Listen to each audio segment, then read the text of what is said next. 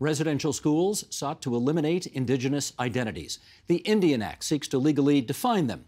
And as communities themselves endeavor to carry on their own culturally defined terms, in recent years, some high-profile cases have emerged of people claiming Indigenous ancestry that they did not really have. With us to explore the question of who can claim to be Indigenous, can we welcome, as is our custom, from furthest away to closest to our studio, starting in Williams Lake, British Columbia, with Catherine Hensel. She is founding partner and principal lawyer at Hensel Barristers. In Wakefield, Quebec, Veldon Coburn, professor of Indigenous Studies at the University of Ottawa's Institute of Indigenous Research and Studies. And in Ottawa, Ontario, Gahande Horn-Miller, assistant vice president of Indigenous Initiatives and a professor at Carleton University. And we're delighted to have you three on this program tonight. Normally, I just fire off a first question to get us going, but I think we ought not to miss a potential educational opportunity here to do the introductions again. And maybe this time you would all be good enough to introduce yourselves in using your Indigenous names and which nation you belong to, and doing it in the language that is consistent with your indigeneity. Let's see how this goes. Catherine, you want to start us off? Steve, Catherine Hensel Rinsquest. I am Secwepemc, a citizen of the Secwepemc Nation, and I'm actually coming to you from Secwepemc, our territory and our nation. Wonderful. Cruikshank. Veldon Coburn, how about you? Kwe Miigwech, I'm Veldon Coburn. I'm from the Algonquins of Pikwakanagan, and I'm coming to you live from my own territory here on Algonquin Anishinaabe Nation territory, just outside of Ottawa. Gahande. Gahande yuja, sakskare watke ni I kanyak kahaga, neonjodo. Watkanuradun danazogweko. I'm Gahande Horn-Miller, I'm Bear Clan, I'm Ganyak Gahaga, and I'm a guest here in unceded Algonquin territory. And the language you just spoke was? Ganyageha, or also known as Mohawk. Wonderful. Thank you for indulging me in that. I thought that was an interesting and different way to start our program. All right, let's get started. Catherine, what is the definition of who is Indigenous? Well, that's a broad question with a bunch of different answers depending on where you're coming from. But I think generally, people who are not only consider themselves to be and identify themselves as members of a nation and a culture, but also are claimed by and acknowledged by the people of that nation and culture, whether it's through their family, the leadership, elders, and have a connection to, if they are able, have a connection to that community and culture. And it varies as well, depending on which nation you're from, which culture, who can claim to be a member. For Secwepemc people, if you have a drop of Secwepemc blood, then you are Secwepemc. All right, Veldon, is there anything you'd add to that? Yeah, I think that, well, when Catherine mentions that it's something that's who's claimed, I look at it from a political lens, is that these are political communities where we have citizenship.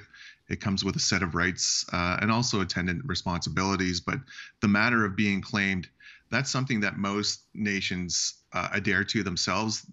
When being claimed, we typically hold identification from the issuing government itself. So the passport, which has become very popular, you used to be able to cross borders through ports of entry into the United States, for example, from Canada with just a driver's license. But in the post 9/11 world, you have to present the documentation issued by the nation that claims you, which is the guarantee, which is now the passport. So you have to be claimed and provided with that sort of guarantee to outside authorities.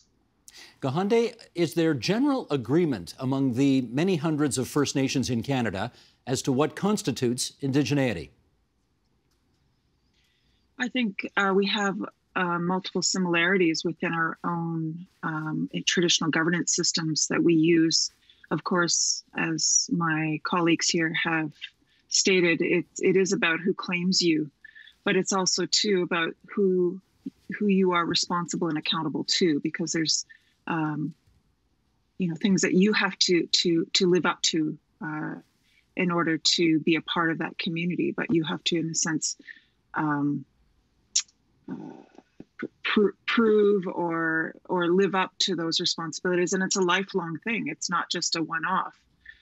So if a community is claiming you, then you have to follow through. The whole reason why I said in the beginning of the intro, I wanted to point out was about the fact that I placed myself. And I think that's where the very starting point is. If you go into any Indigenous community as an Indigenous person, the very first question that you are asked is, who's your mother and who's your father? And that is about placing you. That is about who claims you. So when I do my traditional greeting, that's about situating myself and letting those others know who has claimed me, who am I a part of, who is my family, who is my clan, who is my community. And so there's those unspoken things that we do that are common throughout Indigenous communities and Indigenous nations that set the tone and allow us to be placed. Veldon, maybe let me use an analogy of religion here, and you tell me how far this sort of goes or doesn't go. For example, if somebody wants to convert to Judaism, or they want to convert to Christianity or Catholicism, you go through the process, you do it, and once you've converted, I mean, quote unquote, you're in. Does it work the same way in the Indigenous world? Well, under the current constraints, it's far more difficult to do that. There are processes for, and in many, even under Indian Act ban systems, where there are custom citizenship and membership codes for people who are racially non-Indigenous, those who might not have blood, to become members and citizens within our nations. I know people who are citizens that have been, brought in, and not through sort of like hokey procedures of adoption, but what we would understand is naturalization, and those procedures had existed before, just as any other political community around the world would have. A good colleague of ours that we work with, Dr. Damien Lee, and he's been very public about it, is racially not at all Indigenous. He's racially a white man, but is a citizen of the Anishinaabe, larger Anishinaabe nation, but for his particular First Nation as well, is been accepted through their custom governance system. So it's not something you can pick up on the fly and self-identify. So there is still the matter of having the institution claim you. So we do see at the outset, when you were giving the introduction, is that people are making these claims, but it's not in accordance with the rules. It's not a soup kitchen, and it's not fast and loose. I can't pick up a book and start, I don't know, picking up and praying to whatever deity it may be and thinking that I am that religion. And or maybe the analogy fails at that point, but I think I'll just leave it at that matter, that there are more rigid rules that entail governance, but unfortunately they've been eroded, and we're trying to rebuild them at these times with our systems of governments. Right. We'll go on actually to talk later in our conversation about some of the examples that you just referenced, but I guess we should say Damien Lee was adopted by an Indigenous family, which was why he was, I see you nodding, Veldon, which is why he was welcomed in that circumstance. Let me ask Catherine, though, are you recognized at the moment as a member of your First Nation? I'm recognized, it's my understanding anyway, I'm recognized by the Secwepemc people as Secwepemc. I am not a status Indian. I'm not registered therefore on any banned lists within our territory. None of my antecedents have ever been held status under the Indian Act. We know who our families. When I walk into a Secwepemc gathering or community, I identify who my family is, my families, the family lines that I come from, and I'm thereby recognized. I know my relatives. But are you not on the list because you grew up so far away from Secwepemc territory? No, there's people outside of our territory who are on the list, and I certainly have cousins who, have comparable ancestry who have sought and obtained Indian status. It's a choice 3-4 generations ago within my family to not necessarily move outside the territory initially. They did eventually, but to step outside of that system as it was being set up in our territory. And to the best of my knowledge, none of my direct antecedents or ancestors ever held Indian status. So Um, And are you trying to claim that status now? No. There's my citizenship is between me and my people and my nation, and I don't consider it subject to the discretion of a minister, Canadian member of cabinet.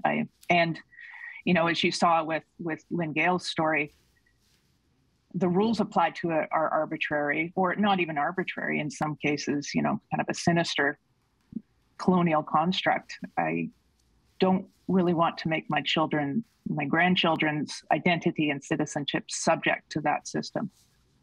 Okay, let's play a clip at this stage here because we want to do a plug for a TVO original series called Unsettled, which is the story of a woman who was taken from her Northern Ontario territory during the 60s scoop. She found her family. She is trying to, quote unquote, reclaim her ancestry. So let's have a look at that clip. Sheldon, if you would. First, I want to thank my mother, Molly, for never giving up hope. I think your prayers gave me the strength to go on this journey and find my way back home. Also, miigwech to all of you for being here and supporting my family as we begin this journey together. I was very lucky. I grew up in a loving home, and I have 2 beautiful children. You're not welcome here. Okay, that's from Unsettled. Airs Sunday, 9 p.m., or of course you can go to our website, tvo.org, follow the searches, and watch it anytime on your own. Okay, Gahande, if someone wants to reclaim their Indigenous ancestry, should they? Boy, that's a big question. It's a loaded question.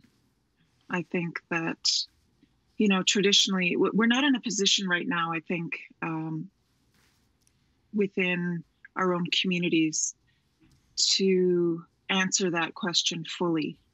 With the implications of the Indian Act system on our traditional governance practices, it has deeply eroded the systems that we already had in place many generations ago to address these kinds of issues. I think that there's a lot of disunity in our communities that comes out of the implications of what we've experienced through time with the issue of the imposition of another system of governance on our peoples. Just help us understand why that question is so fraught. Yeah, help us understand why that's such a fraught question. Because it relates to the issue of money, and it relates to the issue of land and territory and sovereignty. And we're in such a state right now that we are in no way ready to answer that. Right now, we are just struggling to address questions around missing and murdered Indigenous women. We're struggling to address issues of addictions, survival, the very issue of survival in our own communities, clean water. And the identity question is something that is there. It's been there for a long time, and it's a very difficult one to answer. But there's many other things that are pressing on the ground that we need to address.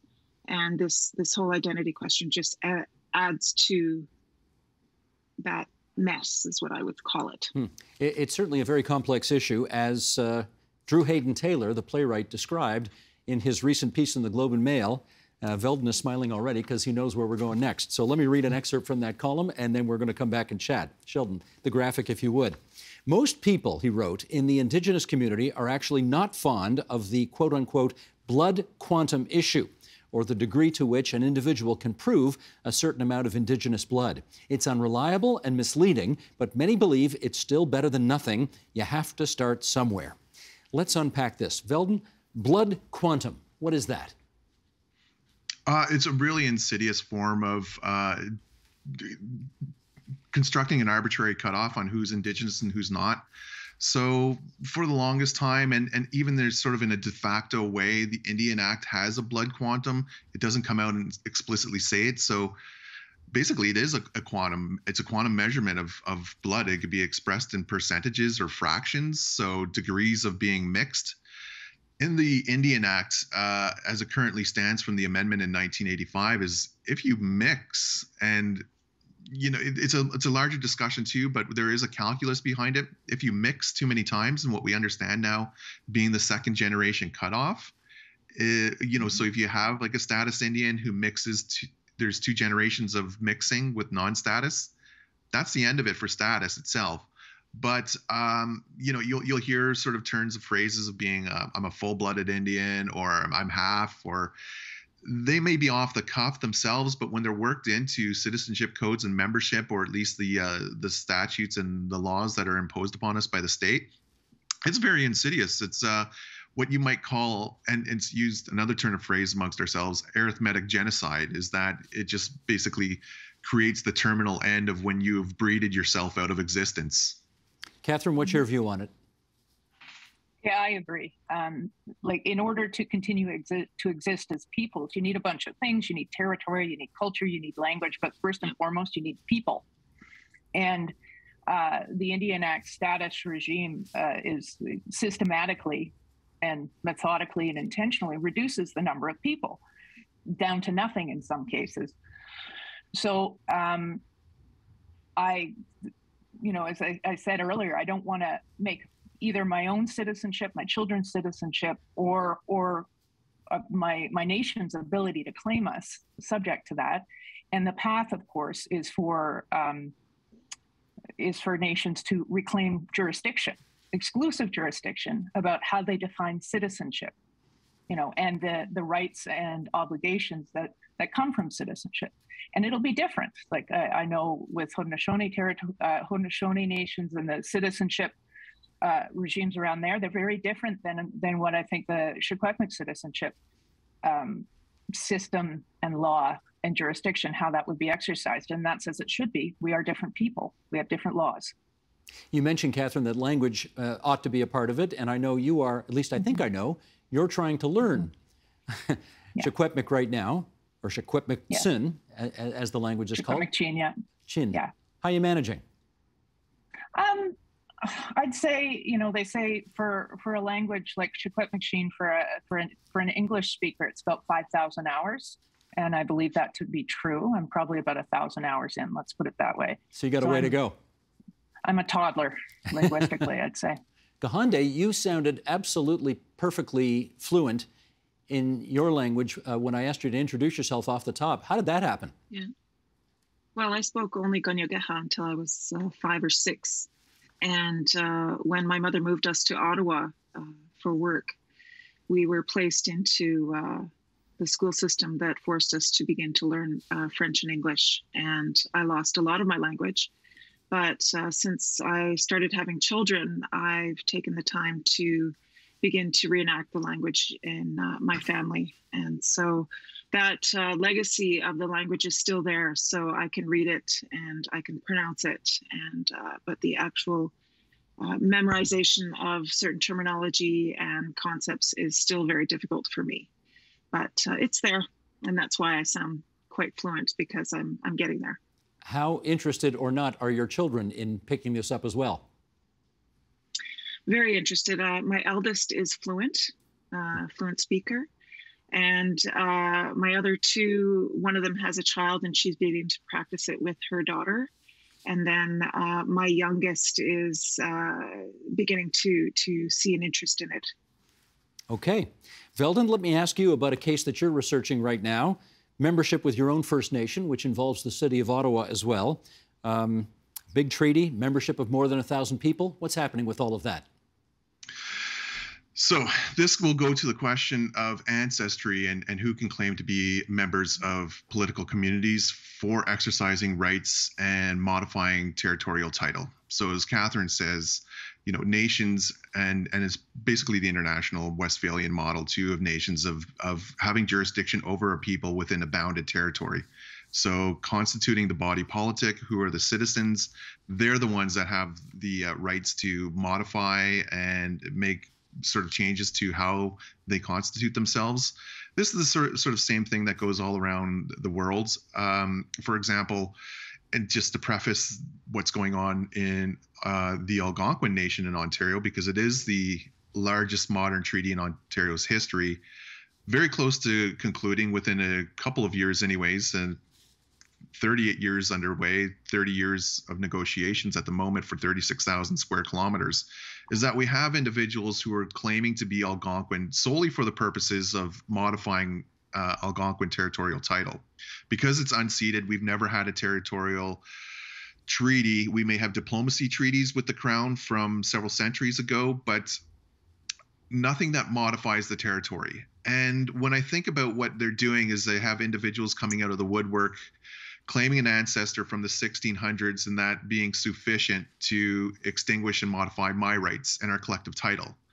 Now, I also have a great-grandfather that's, well, 3 times great-grandfather that married one of my great-great-grandmothers from Scotland.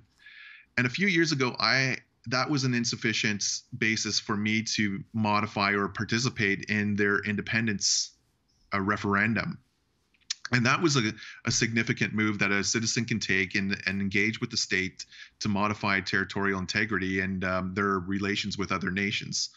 So what we have here is a number of individuals coming out. And in fact, the research that we had done showed that they were forging documents from the 19th and 18th century, so early 1800s, late 1700s.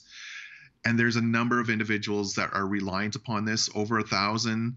The number is actually much higher now, but my little community has been drowned out in democratic numbers when it comes time to ratifying the final agreement, because they did ratify the agreement in principle in 2016, the culmination of 25 years of negotiations. Which, okay, let me jump in with a follow-up then. If these descendants are legally recognized, what do you think's at stake? Well, you know, the ability to maintain ourselves as a nation with a recognized territorial foundation for us. We're not sovereignists and we're not separatists. We still want to exercise our rights, but as it's going, those individuals that come out, they vote overwhelmingly to extinguish our rights and title. So it'll be ceding it to the Crown. And Gahande, I suspect there are many white people watching us right now who assume that there are great benefits to having a status card. And I wonder if you could weigh in on that and tell us if that is in fact the case. It's just a card. Many people think that you know, the card gives you great benefits in terms of tax reductions and whatnot. It really doesn't. Like anybody else, I pay taxes. I work here in Ottawa at Carleton University. That card really doesn't help me in terms of reducing, you know, purchase price on items and things like that. And to me, that tax card is a symbol of colonial occupation. It's a symbol of the oppression of our people. And we are forced to take that. We are forced to apply for these cards and prove who we are in that system, in that other system. But it really doesn't do very much. And it seems to have a lot of weight in terms of non-Indigenous eyes and those who covet them. All right, let me introduce another controversy that has been all over the media of late, and that has to do with Carrie Bourassa, noted health researcher, University of Saskatchewan. She is currently on leave because the Métis ancestry that she claimed to have is now being questioned. And I want to go back to Drew Hayden-Taylor, again, writing in the Globe and Mail in that same article. He said, people, settlers, if I must be blunt, show up and casually assume the mantle of indigeneity, sometimes even more successfully than those they imitate. That's what riles up our people. Just because you might know how to dance at intertribal, make a decent bannock, that's a kind of bread, and get beaten up by the police doesn't make you Indigenous. It's so much more than that. To me, indigeneity is a combination of both nature and nurture. Let's unpack that. Catherine, what do you think he meant by all that? That you do see, particularly in professional circles, academic circles, and in the arts, people who have claimed, as it appears Dr. Bourassa has done, claimed an indigeneity that's vague and turns out to be inaccurate. And it's because the foundational premise is inaccurate and untrue, everything you build on top of it, it doesn't matter how much you learn, everything you build on top of it is built on that really shaky, illegitimate foundation. So It means that the identity that you've built for yourself professionally, academically, and personally in a lot of cases, it's based on a lie. And that's very problematic. It's problematic for the people who you're claiming to be a member, or where you claim citizenship. It's problematic for other Indigenous people. And I think it's first and foremost problematic for the individual, for the actual individual. They it's the structure that they built their life around has no integrity. And that's a huge problem for them. Veldon, I'm not sure how to put this other than to ask, are there people in your experience who kind of fetishize indigeneity? Yeah, absolutely. I can't it's difficult to comment on the personality type, but you see them substitute the sort of skillful emulation, the parody and caricature that they produce for themselves of just almost as exactly what Drew had mentioned in his article. Is they become skillful performances, a whole production with oftentimes really fraudulent personas that they develop for themselves with a fraudulent backstory. And the arts and academia are particularly bad. Their institutions are so spectacularly poor at understanding and just accepting anyone that it embraces charlatans. So you can have skillful individuals who are deceiving other people, making these brazen misrepresentations of what it involves to be Indigenous. So no matter what sort of food or dress they put on, like they put on the feathers and the leather, and they think that's enough, that they can convince others. But it goes back to the idea of claiming or interfering with the distribution of benefits and burdens, especially the ongoing dispossession of Indigenous peoples, like I mentioned the Algonquins here, but it goes on elsewhere too. So claiming rights which they don't really have, and furthering the colonialism of Indigenous peoples. Well, you say it goes on elsewhere, and it does remind me of the example, I can't remember how many years ago now, maybe 10, where a woman who was the head of the NAACP was white, but claimed she was black because she felt black and she headed a black organization. And, Catherine, the answer to this question may be obvious, but why do you find that so problematic? Well, as I said earlier, it's based on something that is just factually untrue. And it's also a manifestation of absolute privilege to think that as a member of the dominant culture, the colonizing culture, that you can just step in and claim for your own that which does not belong to you, does not belong to your family, and then get the benefits that in the sense of belonging and identity, without actually the accountability. In the case of Indigenous people, we are deeply, deeply accountable to our people, to our nations, and within our territories and outside of them. That's what I believe anyway. And if you don't have that accountability, then you certainly shouldn't be claiming any entitlement. Gotcha. Gahande, are you seeing more people in your experience legitimately trying to connect with whatever indigeneity they have in themselves?